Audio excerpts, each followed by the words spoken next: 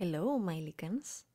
Welcome to another episode of ants-mourning, the newsletter that is also a podcast. This one is titled Nooks, Pirates, Secrets. 1. Message from a queer body. Today I'd like to start with something I wanted to include in my last Pride issue, but it would have made the newsletter too long, so here it is. It's a poem I found on Rejection Letters, which is a lit mag that started, as they say on their website, and I quote, "Kind of a joke at first. Let's publish fictional rejection letters." I love the concept, and I know it makes for juicy texts if properly executed, like this one I will read you in a bit. In case you're not familiar with the submission process, I'll just tell you that authors send magazines their texts, and if they are rejected, they send the author a rejection letter that usually goes like this, more or less.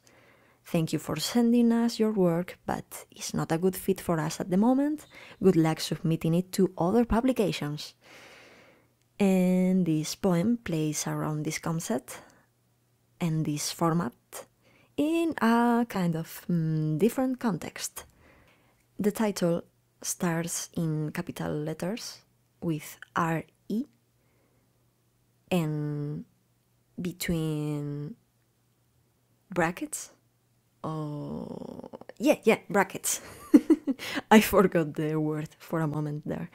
Between brackets, there's usually the name of the magazine or the publication, but here it says "this queer body," which refers to the body of the author.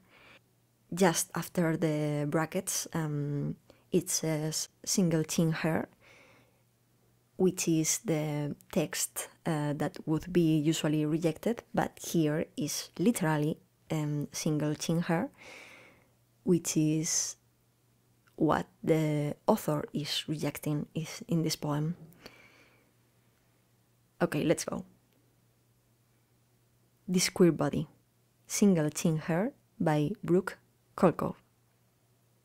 "Dear My Face, thank you for submitting Single Chin Hair for our consideration. Again, while we admire your perseverance, we still believe that Single Chin Hair is not a good fit for us at this time. As per our last 317 responses, we would love to see any new work you're ready to share.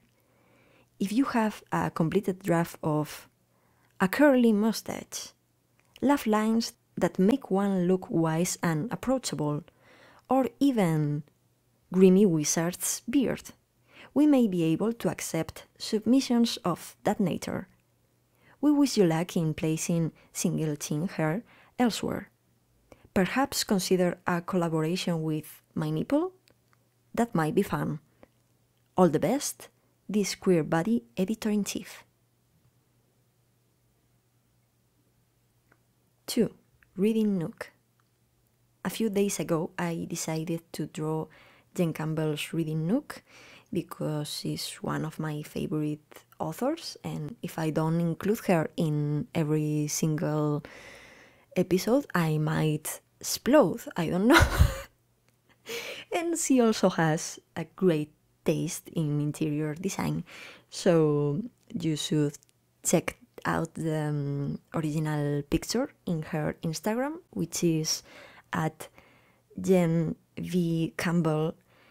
There is a pink couch at the front with a plant behind it that peeks over its back. Behind it there's a light green wall with a few framed pictures, and at the back there's a fully stacked white bookshelf with a little plant on top, and the room's floorboards are orangey brown, let's say. So it has been a long while since I last drew an interior, and when I saw this picture I thought, why not? In order to avoid hyper-focusing on the little details, I applied a 1-to-1 scale, so the drawings measures are basically the same as the pictures when looking at it on your phone, around 6 by 5 centimeters or 2.3 by 2 inches, more or less. And I think it worked because since there's no physical space to dwell on the details at all, I didn't. And these are the strategies I'm applying to bridge over my perfectionism. Next thing, 3. Queer theory at sea. So, in the written version of this newsletter, I included a picture of a fake news I created on breakyourownnews.com that looks basically like a frame from news show on TV, and it's a promo picture of Our Flag Means Death, the show, and on top of it there is a text that says, "Breaking news, why haven't you watched it?" between quotation marks, and underneath it says, "Navarro Prieto on the queer pirate show she can't stop talking about." So yeah, I'm officially asking you to watch Our Flag Means Death, and I can't tell you too much about it without spoiling the whole thing, so let's keep it at it's a pirate show set in the 18th century, which I refuse to concede includes a single straight person. It's a romantic comedy, perfect for summer. Okay, next thing, 4. Brandishing Queen Anne's laces. So, while looking for information about the plants in the show, I found a Twitter thread that you can find on the written version. There is a picture that caught my attention especially, in which the protagonist holds a small bouquet of tiny white flowers against some kind of thread, and I'll say no more because spoilers. And in that thread, the author says it looks like a plant named Queen Anne's lace, and really, yes, that's one of the names of the plant. I love it. And it's used to traditionally symbolize, according to this thread, sanctuary and protection, and is often gifted to celebrate finding a new home. Since one of the central themes of the show is finding a home between people who become your chosen family, I'll say that meaning is very apt. If you don't know what chosen family is, I found a nice definition on Urban Dictionary, which is always kind of a joke, but it's also quite accurate. It's basically the group of people that, especially people in the queer community, form, and it's quite important in these circles because when your family, I mean blood family, doesn't accept you, well, you tend to find a new family, and it makes sense. Of course, anyone can have a chosen family, but it makes special sense here. By the way, according to that Twitter thread I was telling you about, the real Blackbeard's main ship was named Queen Anne's Revenge. Okay, last trivia. This plant's scientific name is Antriscus sylvestris, although it has quite a few vernacular names. In English, cow parsley, since it's edible, kek, and in Spanish, and I love these ones, Cañigarro, Mardiasca, and Cecuta, starting with a Cid. The last one makes sense considering it's almost the same word used here for hemlock, in Spanish, cicuta. And this looks very much like Queen Anne's lace, only it is quite toxic, not good, don't try it. There's a final comment on that Twitter thread about Queen Anne's lace I'd like to share, although it doesn't have anything to do with the series, I think, but it's still overall pretty relevant. Queen Anne's lace was used in the 18th and 19th century to end pregnancies. It does look like hemlock, so if a woman unwittingly chose the wrong plant, she would die. Local midwives or wise women could and did help pregnant girls and women find the right plant. And let me quickly point out that not only women can get pregnant, and not everyone who can get pregnant is a woman. And it's not for the sake of creating tongue-twisting statements. Some women don't have a uterus, some men do. And the same for non-binary people. Some have one, some don't. Just facts.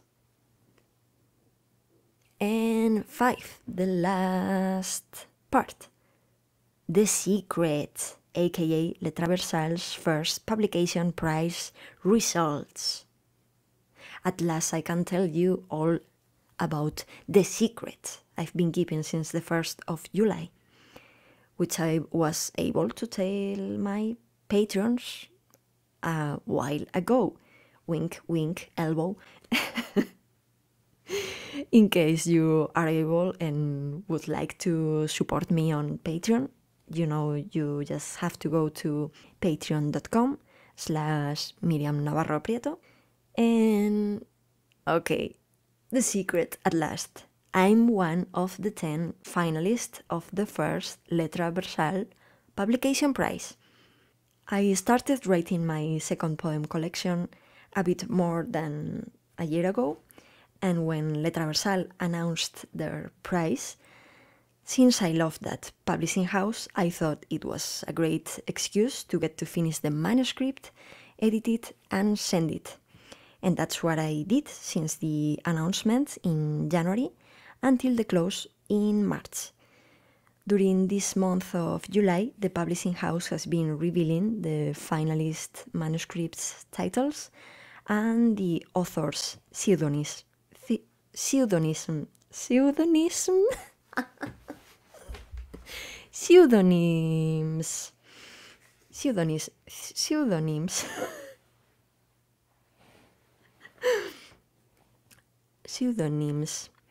But they asked us not to say who was who until they revealed who the winner was. Turns out, Paula Melchor is the author whose manuscript won the prize, consisting of one of the publishing house author of her choosing helping her with the final edits, €1,000, and having her book published. And I'm taking this moment to congratulate her. I'm sure it will be a brilliant poem collection, come rate, so congratulations! I'm of course a bit sad that I didn't win, but I'm also pretty happy I'm one of the 10 finalists, especially considering they received 708 manuscripts.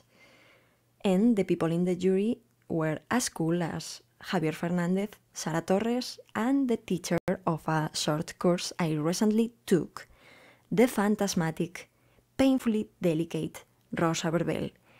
This means Rosa fucking Verbel read my manuscript, and that's exciting. Okay, that's all for now. As always, thank you for reading, and if you haven't subscribed yet to this newsletter, you can do so on tinyletter.com/Miriam Navarro Prieto, and wait for the email tinyletter will send you, and be aware because it may end up in the spam/promo folder. click on the confirmation link inside, and you can also read my previously sent issues in my archive, which is in the same website, so you can have a sense of what kind of things I talk about. And you can subscribe to the podcast version on YouTube, Anchor, or Spotify, so you get a notification every time I update. Oh, finally, thank you also to the people supporting me on Patreon: Larry, Jorge, Rufi, Lucia, Chelsea, Kat Dufault, Katia, and Ari, as well as my unofficial patrons, Nacho and Raul. You people are so cute. I'd like to keep you in my pocket at all times. Okay, until next time, bye.